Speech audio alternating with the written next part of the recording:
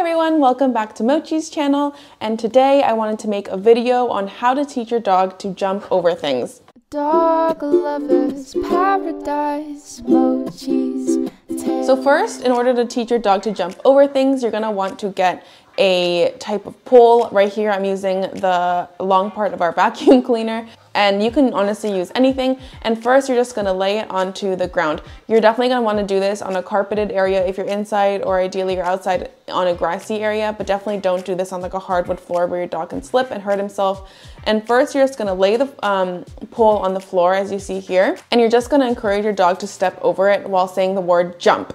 So at first your dog might hit into the pole, that's fine. As long as they go directly over the pole, you're going to click and reward on the other side. One way you can do this is make your dog sit and stay on one side, or just stay. You don't have to make him sit on one side and then call them over to the other side. Instead of saying come, you say jump, and with the right tone, your dog will know he wants you to come to them. And you definitely want to position the pole so that there's no way to really get around it.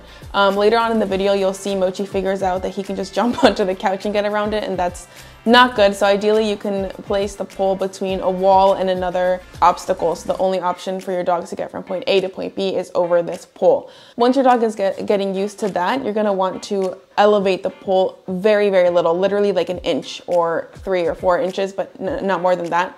So as you can see here, I just put it on top of 2 Nike shoe boxes, which are actually very low in height, so barely any jumping. And I'm going to do the same thing and encourage my dog to jump over by going to the other side or by throwing a treat to the other side. Either one works, whatever your dog is more motivated by.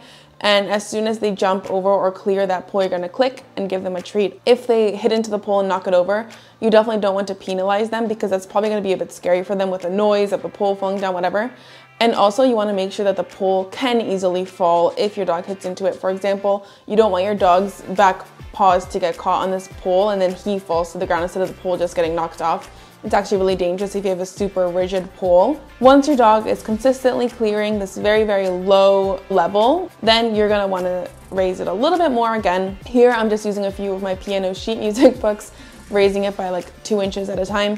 And again, repeat the process. Now, once you get to a level high enough, your dog might try to crawl under the pole.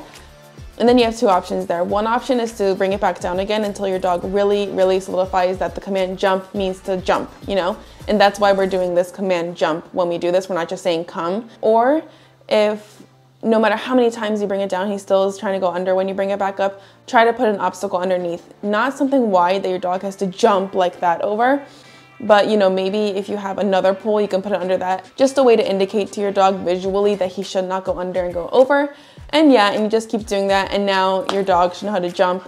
This is a very easy process, but not one that you can just do one day, you know. It might take a few days or weeks to perfect it until your dog can regularly jump over a normal height agility bar, for example. Always keep it safe, always keep it fun. I hope this video helps, and I hope your dog can jump around with fun, and we'll see you next time. Bye.